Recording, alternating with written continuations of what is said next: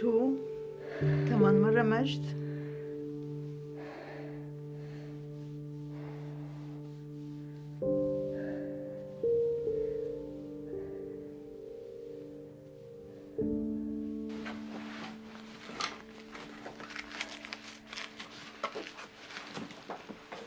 ناطرتكم برا.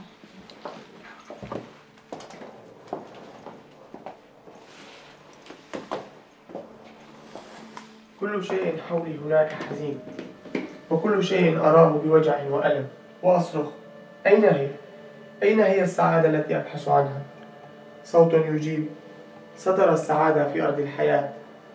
ألا يأتي النهار بعد الليل؟ بعد الظلام ألا يأتي نور؟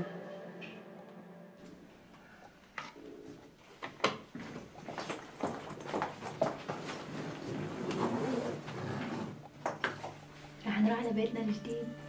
ايه.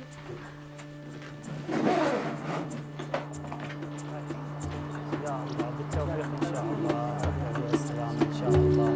اذا تحتاجين اي مساعده، انا سمعت بيوتيوبوري يعني اكو مكتب العمل قاعد يساعدون اللاجئين.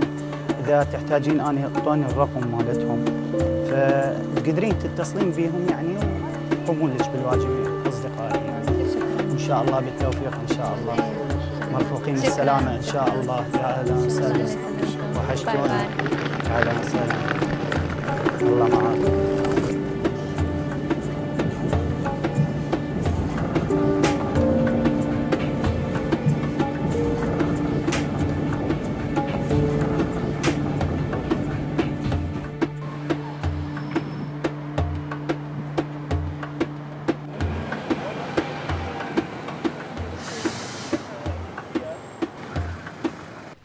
Nummer 42. Vad kan jag hjälpa dig med då? Sir, I'm just looking for a job in China. I practice law. Now I'm just looking for any job. Any job will help me.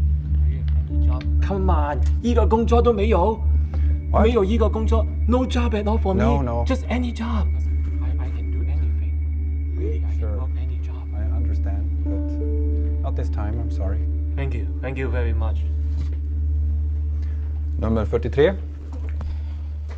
Hej. Hej. Vad kan jag hjälpa dig med? I'm looking for a job. Okay. And I'm teacher. Okay.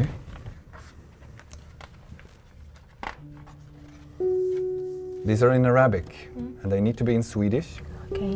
And you should know that you will need at least a high school level of Swedish if you want to teach. Okay, thank you.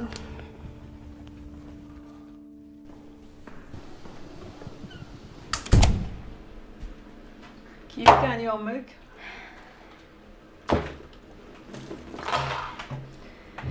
إذا لازم أرجع للتدريس لازم أدرس لغة بالأول، وما بعرف قد إيه بدي وقت لحتى أخلص اللغة. بس على كل حال رح أرجع بكرة وأدور على شغل تاني مرة. شو بشان اللغة؟ اللغة؟ نحن بحاجة مصاري هلأ.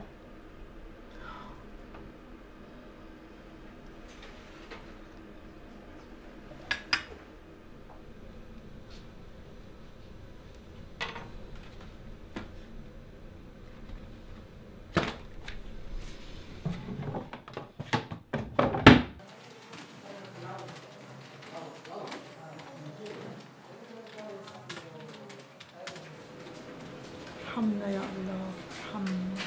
أشكرك يا الله، يا الله، يا الله. ساعدنا يا الله، ساعدنا. أشكرك يا الله على حسناتك، أشكرك.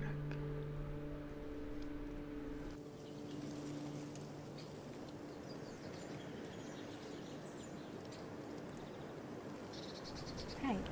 Hey, This is my paper. Okay. Yeah, they look to be in order. Okay. We'll keep it here and we'll contact you. Okay. Thank you. Yeah. Bye bye. Bye bye. ارحمنا يا الله، ارحمنا يا الله. ساعدنا يا الله، ارحمنا يا الله، ارحمنا.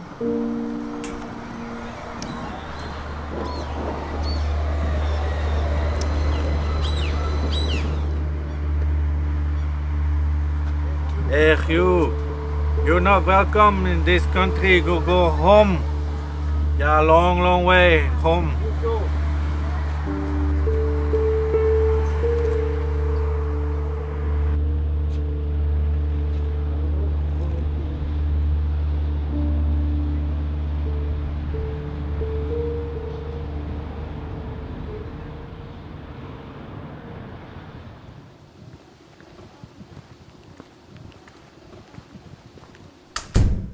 جيتي زينة؟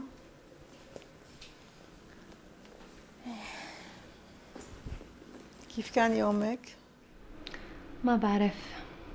أنا سويت شي غلط؟ يمكن ما كان لازم جيبها لهون؟ عملنا الشي الصح. كان لازم نجيبها من الحرب، وهون بيتنا ما بيتفجر، ورح تكون بأمان. كل شي رح يكون منيح معها. بتتذكري يوم اللي تزوجتي ابني؟ كنا مبسوطين وعايشين براحة بال.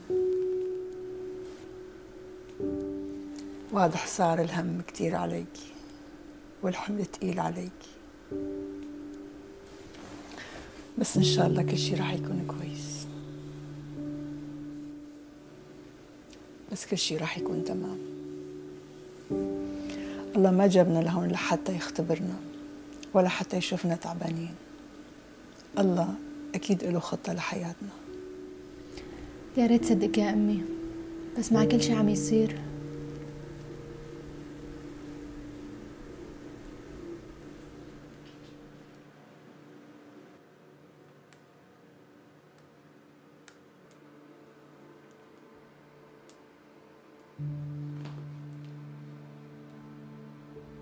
زينة بس لا مجد، لازم تروح. إذا ما رحت رح ياخذوك. بس شو راح اعمل؟ لسه معك شيء، ما راح في كمل حالي، راح موت. لا تخاف، أنا رح انتبه على حالي وعلى أمك كمان.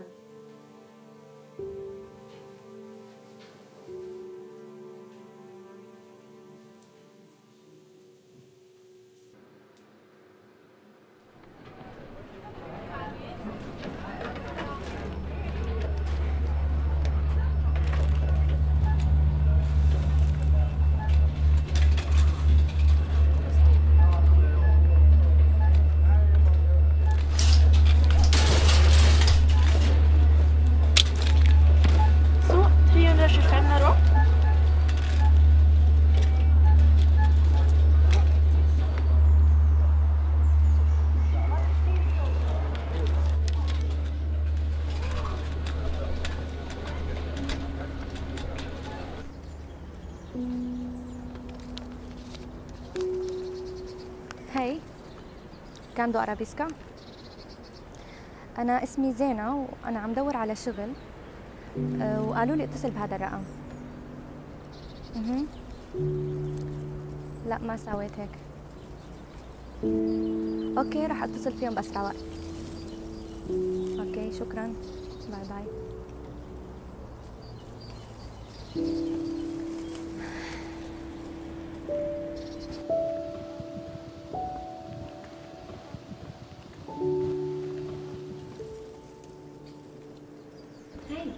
Hey, do you speak English?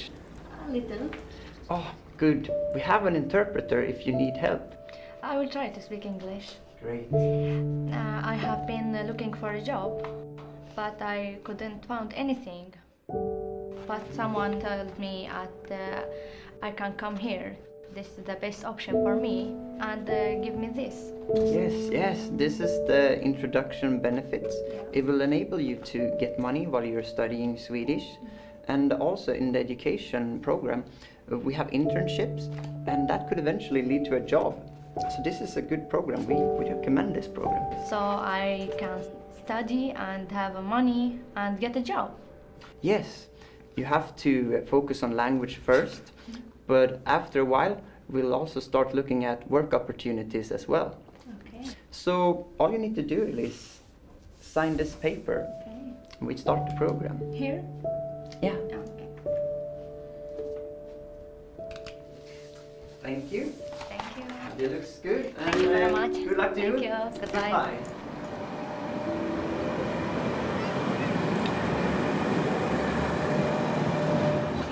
Hej, välkommen. Tack. Hej, välkommen hit. Varsågod och sitt. Hej, välkommen. Tack så mycket. Välkommen. Hej.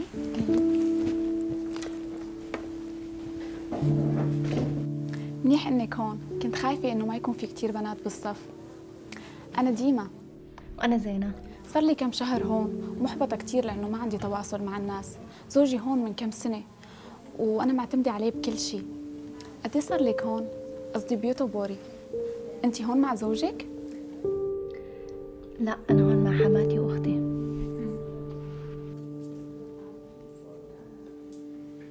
Varmt välkomna hit.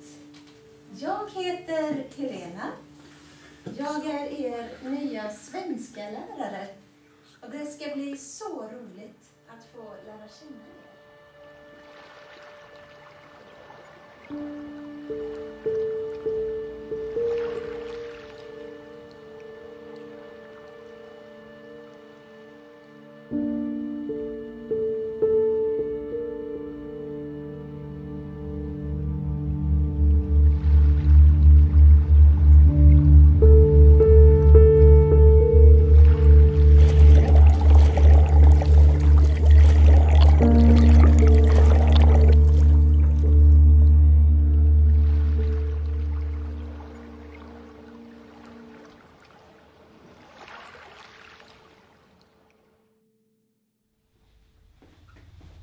A, O, U, Å, E, I, Y, Ä, Ö.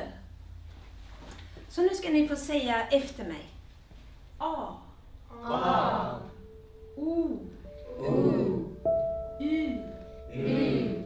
Å. Å. E. E.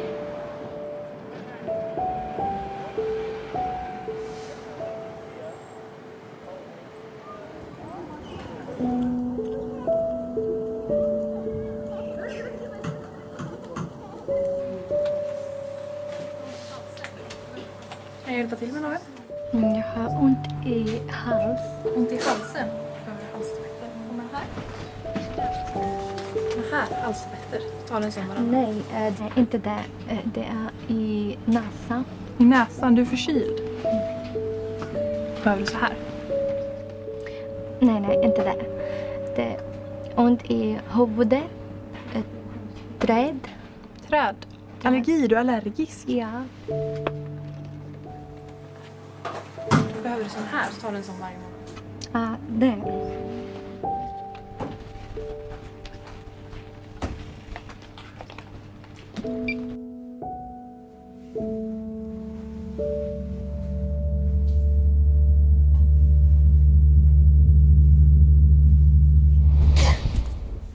خوفتيني.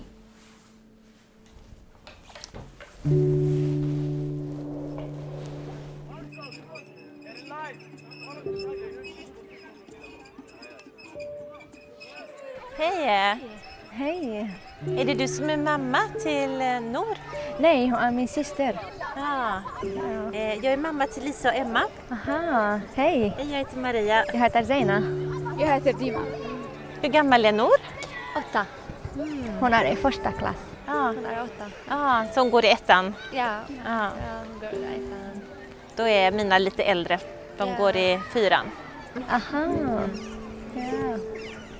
Mm. Mm. Var är det ni kommer ifrån? Från Syrien. Ah, Syrien. Mm. Och hur trivs ni här? Bra. Ja, vad roligt. Ja. Jag jobbar på barnklubben där uppe, så ifall Nor vill komma så får hon jättegärna göra det vid något tillfälle. Ja, tack så mycket. Vad snäll du är. Hoppas vi ses igen. Ja, vi ses. Hoppas ni. Vi ses. Hej då. Hej då. När ska vi köpa mat? Efter skolan. Så varsågoda, då kan ni börja.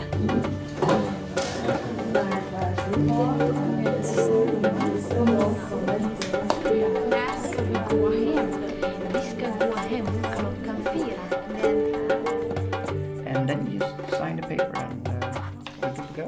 Take the pen. Yeah, right there. Yeah, it looks good. So, Thank you. yeah, good luck.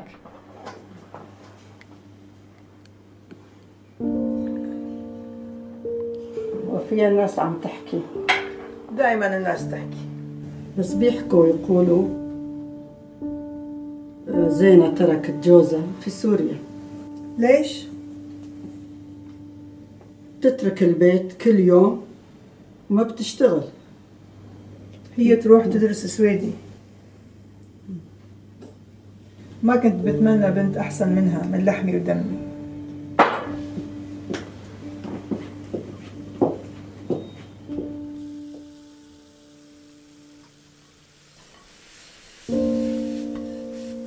لازم تكوني حذرة يا بنتي، الناس بيطلعوا عليكي حكي وبيسألوا. اضغطي على حالك شوي، فهمتيني؟ ليش الناس ما بيهتموا بأمورهم الخاصة؟ ليش دايما بيهتموا شو أنا عم بعمل وشو رح أعمل؟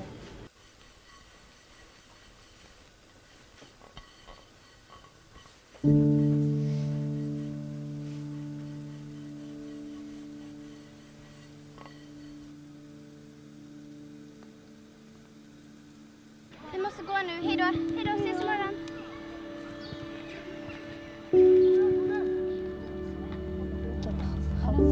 خلصت انا يعني دمرت.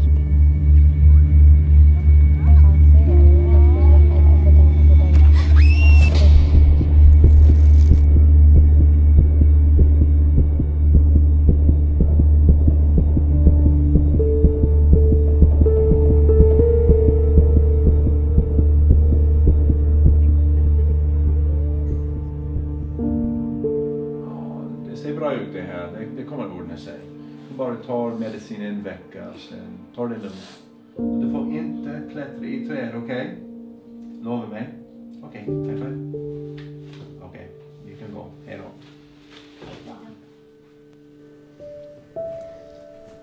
شوفي زينة، بس بدي أعرف كيف ما قدرت أحكي مع الإسعاف بالبلد اللي أنا عايشة فيه. حتى لو قدرت أحكي معهم كان رح يعرفوا يفهموا علي. انتي عملتي الشي الصح، حكيتي مع حدا بيعرف شو رح يعمل، ونور بخير الحمد لله.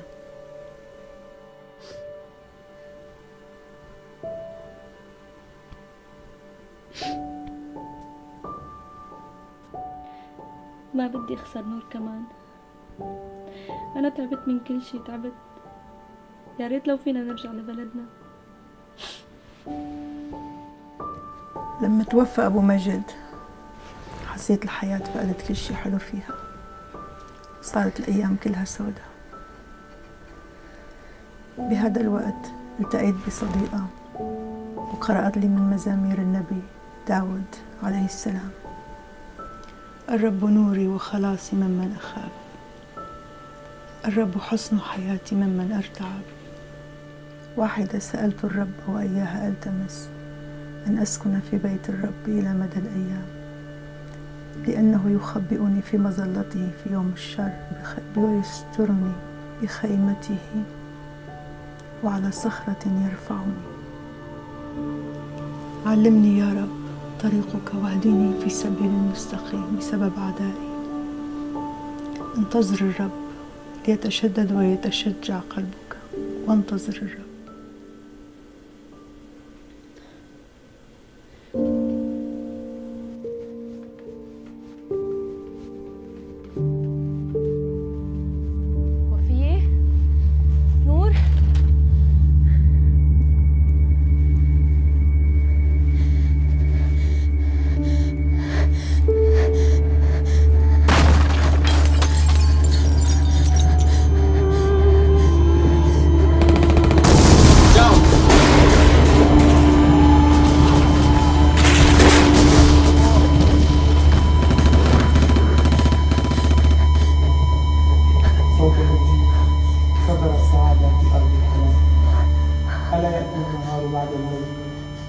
بعد الظلام ألا يأتي النور.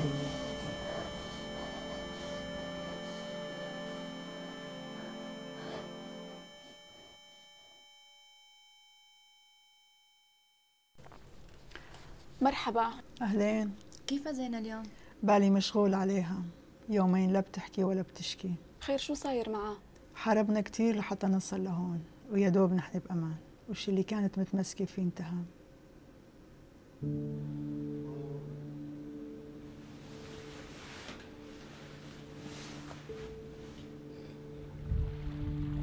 مجد مجد مجد مجد، ليش رحت وتركتني؟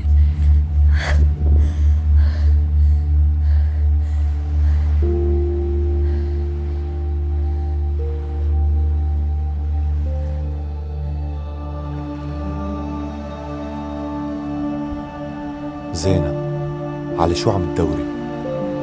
يلي عم تدوري عليه راح، بس إذا كنتي عم تدوري علي أنا رح تلاقيني.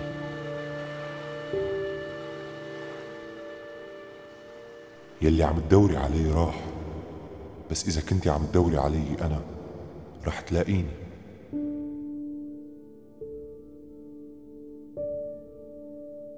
كثير مبسوطة إنك طلعتي معي اليوم، حماتك حكت لي امبارح إنك كنتي تعبانة. وأنا كمان كثير مبسوطة إنه طلعنا مع بعض اليوم، بحس بأمل كثير لما بنكون مع بعض، بحس إنه بكرة رح يكون كل شيء تمام. شفت حلم امبارح. عن جد؟ شو شفتي؟ شفت حالي عم أركض على شط طويل كثير وعم دور على زوجي، بس ما كنت عم لاقيه، وفجأة شفت رجال جاي من بعيد، سألني قال لي على مين عم تدوري؟ يلي عم تدوري عليه ما رح تلاقيه، بس إذا عم تدوري علي أنا رح تلاقيني. بالأول كثير كنت عم بتعذب، بس لما سمعت كلماته كثير ارتحت. برأيك مين هذا الزلمة؟ أنا بفتكر كان سيدنا عيسى عليه السلام. عن جد؟ ليش؟ لأنه هو قال لك هيك، وهي الكلمات نفسها موجودة بالإنجيل. ليش أنت قرأتي الإنجيل؟ كيف صار هيك؟ شفته مرة بالحلم إنه أخذني معه برحلة طويلة كتير حتى أتعرف عليه أكثر.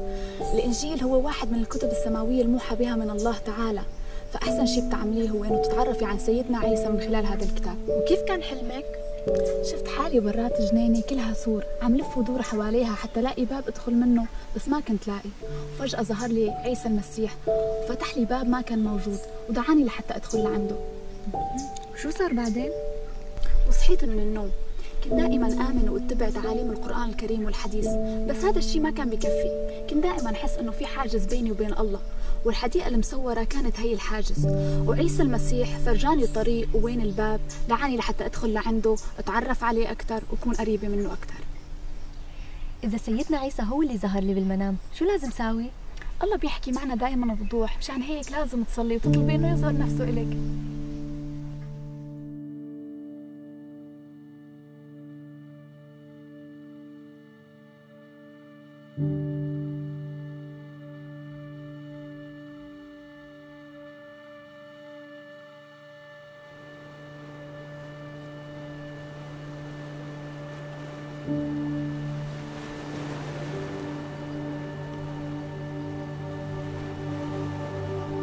امشي بالطريق يلي رح دلك عليه، طريق مستقيم وصعب وحاد مثل السكين، بس أنا رح كون معك وما رح أسمح لحدا يكون ضدك أو يأذيكي، ورح تشوفي نعمي كل ما أنت عايشة.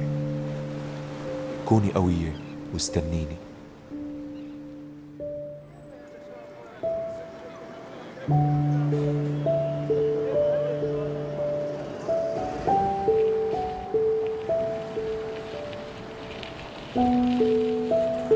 هذا الحكي سمعته من قبل، إذا حابة تشوفي. فينا نشوف مزمور 27 كتبه النبي داود عليه السلام.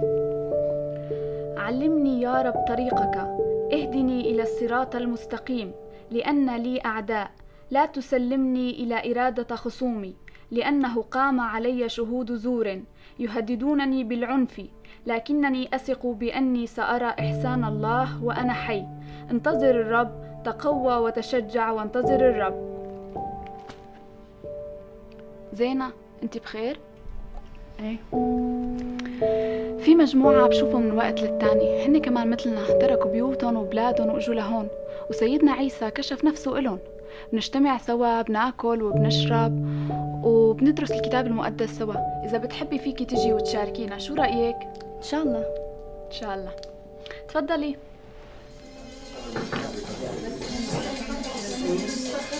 يجنح النسر أنا من الصخر يسوى والأرقام اللي انكسر أنا ساكن في حصون الصخر اللي يجنح النسر أنا من الصخر يسوى والأرقام اللي انكسر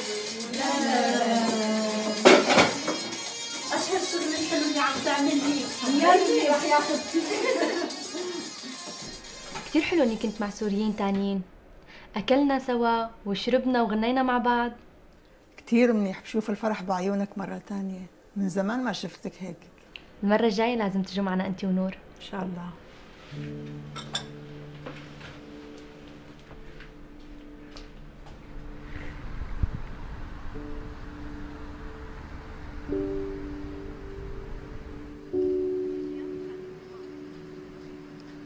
في حدا عارف منكم شو المناسبة اللي راح تصير بهالكم يوم؟ إذا مش غلطانة بعتقد عيد الأضحى. وبتعرفوا شو معناته؟ إيه، هو عن النبي إبراهيم. إيه، النبي إبراهيم لما كان بده يقدم ابنه ذبيحة. بعتقد إنه الفكرة مأخوذة من هذه التضحية اللي قدمها النبي إبراهيم. الفكرة مأخوذة من هناك عيد الأضحى، إنه التضحية بشيء ما.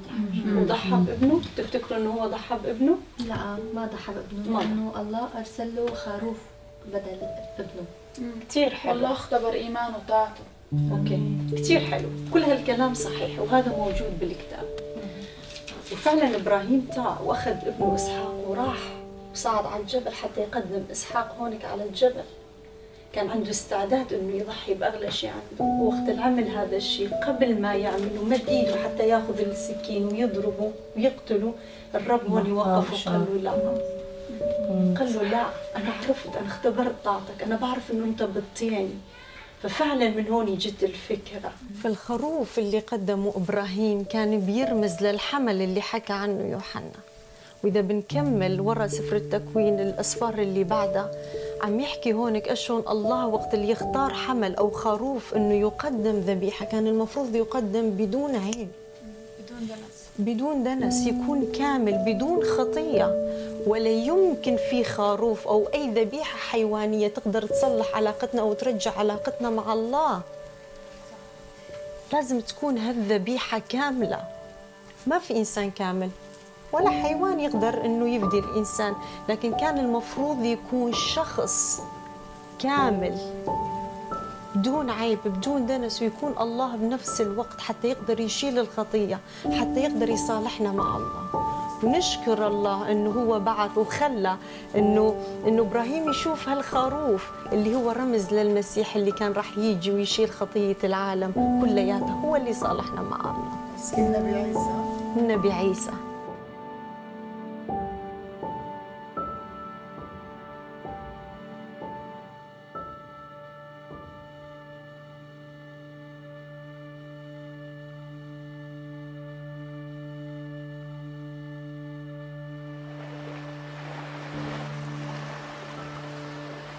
امشي بالطريق يلي رح دلك عليه، طريق مستقيم وصعب وحاد مثل السكين، بس أنا رح كون معك وما رح أسمح لحدا يكون ضدك أو يأذيكي، ورح تشوفي نعمي كل ما أنت عايشة.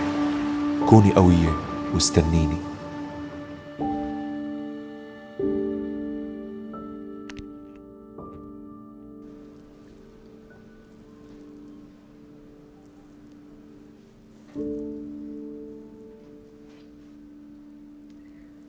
قلبي يقول لك أبحث عن وجهك، وجهك يا ربي سأسعى، سأتبعك ربي. يا رب علمني طريقك.